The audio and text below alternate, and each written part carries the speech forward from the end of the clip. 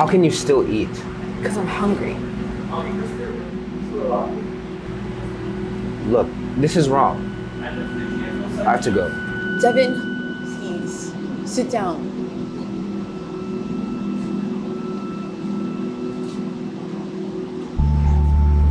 Fine. Fine. You know we have to leave. Do I? Yes, you do. You need to grow up. Our lives would have been over with before it had even started.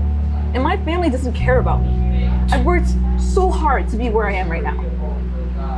I mean, think of your mom. She works 3 jobs to feed you. How do you think she'd feel if her only son was convicted? I mean, think about it. You're this close to graduating, this close to your scholarship. You're this close to going to the college you've always wanted to. I need to leave. Devin.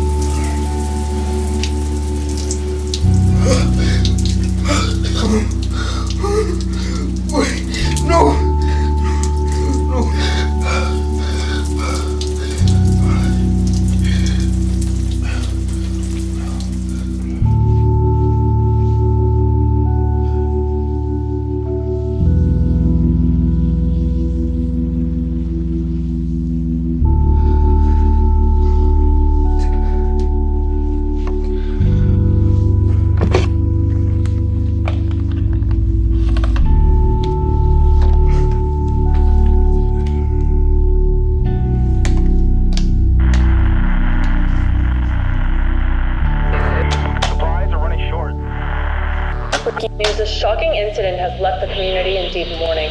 A beloved individual has tragically passed away due to a hit-and-run driver, leaving those who knew and cherished her shattered and inconsolable. The tragedy struck at approximately 5 p.m. yesterday evening when 16-year-old Catherine Walker, a beloved member of the community, was struck by a vehicle crossing the street while on her usual jogging route. Right? Like, what is that? Oh my god. Right? And then it like gets a little bit hard. Like,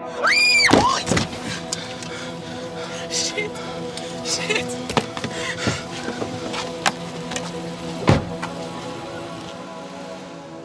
Damn it, don't touch her. what? We have to go. We have to go now. What, are we just gonna leave her here? Please, someone just go with me, please. We need to go.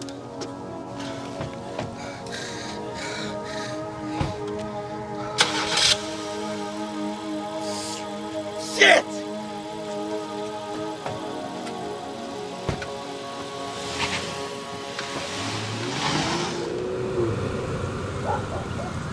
Unfortunately, Catherine was pronounced dead at the scene by emergency services. Her body bore multiple bruises and injuries that were indicative of forceful impact of the collision. Catherine, affectionately known as Katie, was a beacon of light in her community, dedicating countless hours to volunteer work and community initiatives. She was actively campaigning for the role of student body president before the tragedy struck. Katie had a passion for animal welfare and dreamt of becoming a veterinarian. She often tended to sick horses at the local stables, showcasing her selflessness and compassionate nature. However, one day, after a long day at the stables, she decided to go out on a light jog, which unfortunately ended in her demise. The authorities are currently conducting an investigation into the incident. They encourage anyone who may have witnessed the incident or possesses any relevant information to come forward and assist with the investigation.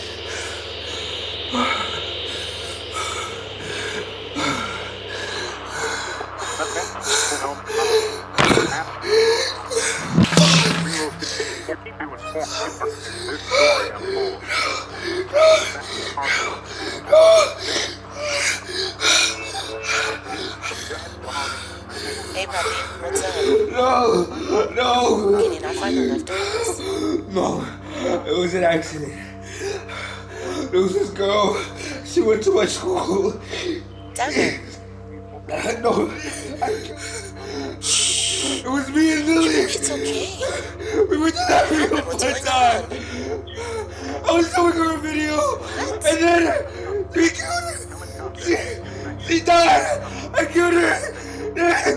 I didn't think. Puppy, slow down. We hit her, Mom.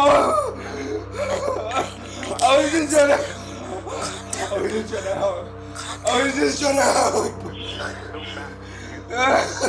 Just wait. I swear I tried. I swear I did. Mama, I swear. It's gonna be okay. I didn't mean for it. I didn't mean for it.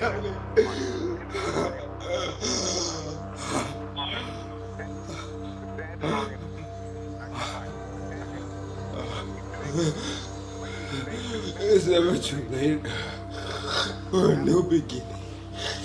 What? In a dramatic turn of events, the perpetrator of the untimely death of Catherine Walker has been apprehended. The individual in question, Devin Kane, shockingly turned himself in to the authorities just 2 hours after the broadcast of the crime. What's even more shocking is that Kane showed up with flowers in hand, asking authorities to give them to the grieving family, apologizing for everything he has done. Further investigation is underway.